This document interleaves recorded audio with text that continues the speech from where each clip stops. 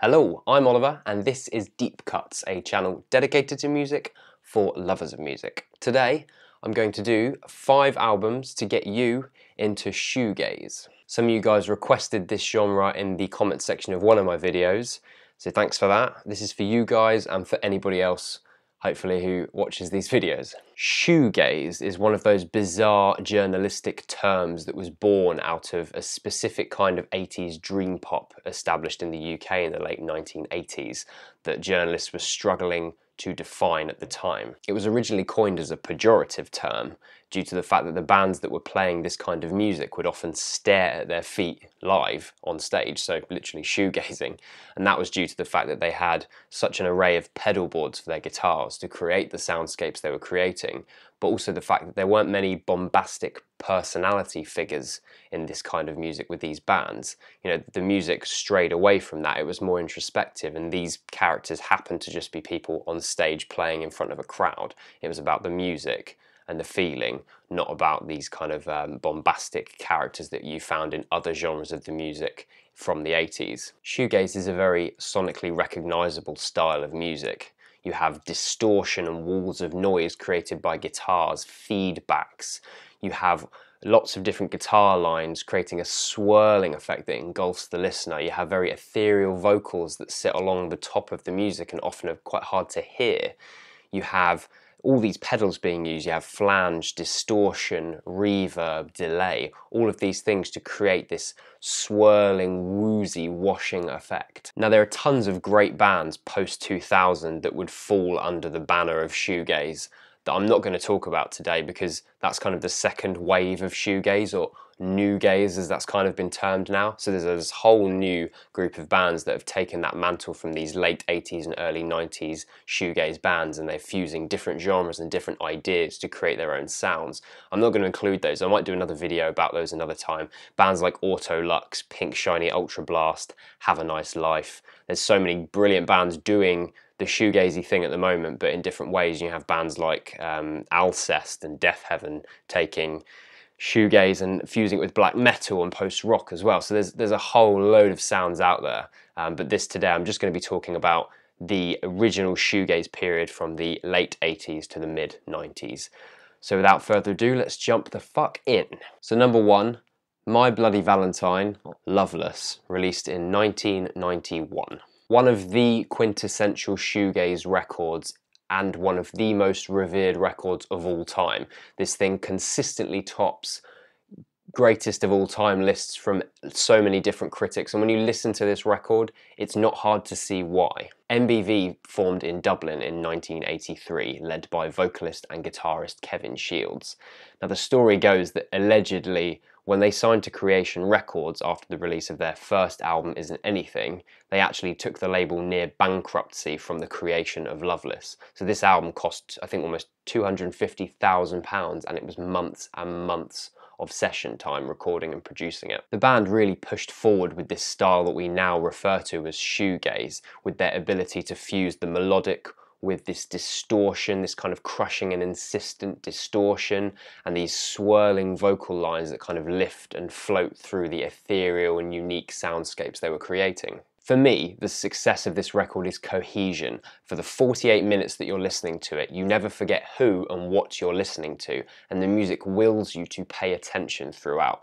I've listened to this record hundreds of times since I was kind of 13, 14 years old, and I always find something new in it that I haven't heard before. There's just so much to unpack. Even a track like Sometimes, a track with gently strumming acoustic guitar lines and stripped back percussion, comes with this accompanying unrelenting wall of distortion, which always is constantly reminding you of the sonic aesthetic of the album. One of the brilliant, unique little flourishes you'll find in the album is Kevin Shields' glide guitar work, which is most prominent on the tracks When You Sleep and the closer Soon. He would strum his guitar and use the tremolo arm to detune the strings, and as a result you kind of get this bandy, sliding, gliding effect from the chords. This album was recorded in a very meticulous way. It cost £250,000 to make. It was months and months of studio time. Just to give you an example, one of the tambourine tracks on one of the pieces of music took an entire week for the band to decide what to do with it. So they tried different tambourines, different recording processes, different mics. It took a week just to lay down that one track because they would not finish in the studio till Shields was happy with what was laid down until it was absolutely perfect in his eyes. So even that took a whole week. Shields and the band's insistence to get everything right down to the T is kind of proven in the fact that they didn't even follow up Loveless until 2013 with their self-titled MBV. It took them that long to get to the point where they were happy with releasing a follow-up. And actually, as a result, I mean, it's a fantastic follow-up album, and once you've listened to Loveless, definitely go and listen to the follow-up MBV, because that is a brilliant record too. Number 2, we have Slowdive with Souvlaki, released in 1993. It would probably make sense at this juncture to point out the fact that there is a widely considered holy trinity of shoegaze bands.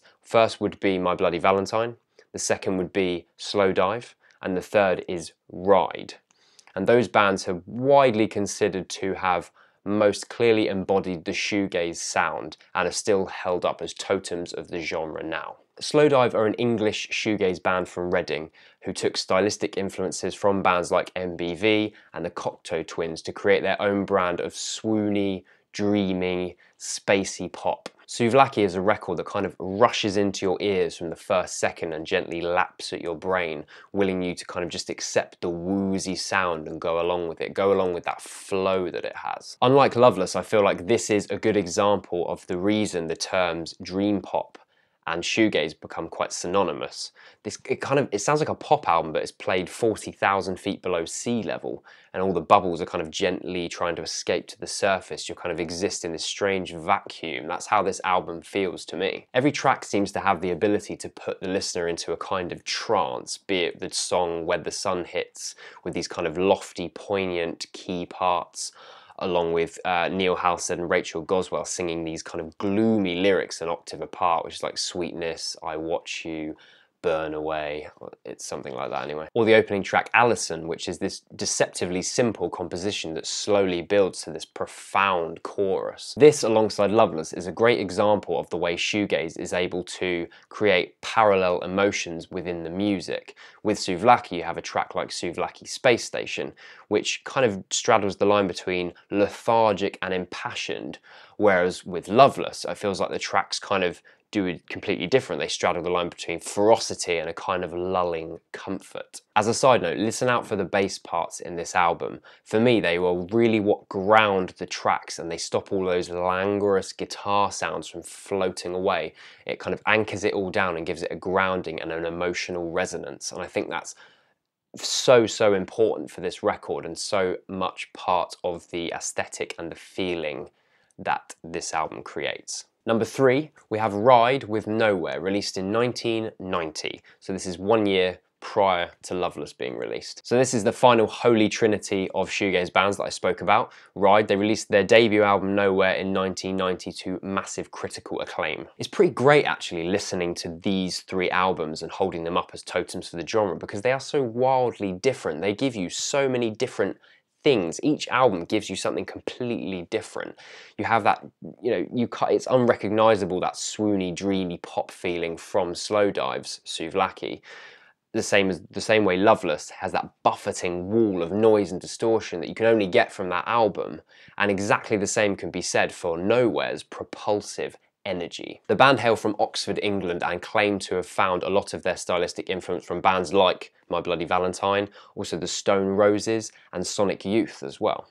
Nevertheless, these guys sound wholly unique in their sound. They've taken these tropes and these ideas and they do make them their own. And while the shoegaze tropes are there of dreamy vocals and swirling guitars, it's very much the spirit and energy that makes this album special. The whole record has this vigour that's just never really absent. Even after the 1-2 punch of Seagull and then Kaleidoscope, you have the more ballady track In a Different Place, which uses these kind of quiet tom drum rhythm, but even that's accented. It's just preparing you for this kind of propulsive chorus that's building up slowly. And that's the kind of energy that's bubbling under the surface all the time. It's always there and you're always aware of that energy. I think actually a lot of the album's intensity comes from the mixing of the percussion parts. They're a lot higher up in the mix than a lot of the shoegaze bands at the time were doing. If you listen to Loveless, the percussion tracks are often drowned out by the swirling guitars. With this, with Ride, they decided to keep that a lot higher up in the mix. I think that definitely adds to the non-stop energy throughout. There's so many standout sections in this record. I mean, the pure pummeling force of the contrasting section in Dreams Burn Down. You have these rhythmic guitars along with this kind of high lead guitar part that just keeps ascending all the time. The pure dynamism alone in that track is just so brilliant. The album also contains the shoegaze classic Vapor Trail, which is one of the more introspective tracks on the album, but also one of the definitive pieces of music for the genre as a whole. So go out and listen to that now, an utterly classic record. Number 4, we have Swervedriver with Raise, released in 1991. Another debut record here, and another band hailing from Oxford, but again, another very different sounding shoegaze record. This is a band that are put under the mantle of shoegaze because of their sonic traits as opposed to their ethos. They carry a kind of swagger that other shoegaze bands of the time didn't carry. They write songs about American cars. All these things kind of make them a little bit of an anomaly of the period. This is a band with a lot of heavy rock influence. You have much beefier guitar parts. You have vocals that aren't quite as ethereal. They're a little bit clearer than some of their shoegaze contemporaries. Nonetheless, I do feel like this is still a shoegaze record. You still have those stylistic generic tropes like the washy guitar effects and pedals, so delays and distortions and tremolos, all those kind of sounds. You also have a duality of emotion that I feel like you are getting with albums like Souvlaki and Loveless too. The track Son of Mustang Ford has these metallic rhythmic guitar lines and this kind of frenetic energy that it almost has like a post-punkish vibe to it. Rave Down is definitely one of the standout tracks of the record. It's this mid-tempo jam that breaks into this blistering emotional middle 8 section that then breaks back into that jam at the end. I love that track. I found this was one of the most immediate listens when it comes to listening to shoegaze records. This clicked for me almost immediately, and I don't know if perhaps it makes it quite a good entry to the genre for people that are coming from heavier music, because immediately you connect with it, but you're starting to get some of those stylistic tropes coming through from shoegaze that might make it easier for you to pursue other shoegaze albums after this. As a follow-up listen, you should definitely listen to Mezcal Head, which was their release straight after this. Another brilliant record, some consider to be even better than Raise. Maybe it is. I personally connect more with Raise itself, but nonetheless, go and check both out. Number 5, Swirlies with And They Spent Their Wild Youthful Days in the Glittering World of the Salons, released in 1996. And now this is for something even more different, coming at the tail end of the shoegaze movement in 1996 and geographically completely removed from the rest of the English bands that I've spoken about so far. Swirlies are a band from Boston who were formed in 1990 at the height of the shoegaze movement in England. From what I've read about this band, they were at the time considered a kind of American alternative to My Bloody Valentine that kind of melded the US indie noise rock scene with the UK shoegaze sound that was coming out from bands like Cocteau Twins, My Bloody Valentine, etc, etc, etc. Apart from the obvious distortion and guitar noise comparisons, I don't really hold too much weight to this comparison of MBV and Swirlies. I think both bands carve out their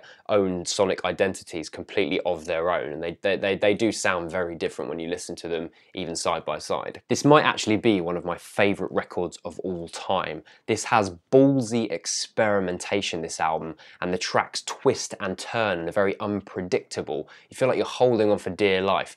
This is such a vital album. This has such a vitality to it. In fact, in a similar way to how I feel with Rides Nowhere. It has a vitality that's palpable all the time when you're listening to it. The proper opening track, In Harmony Newfound Freedom, starts with this typically shoegazy sounding soundscape guitar chords before jumping into this in unison stabbing from the guitar, the bass and the drums, a kind of dissonance. It creates a division of sound, and they keep cutting from this sound to this sound.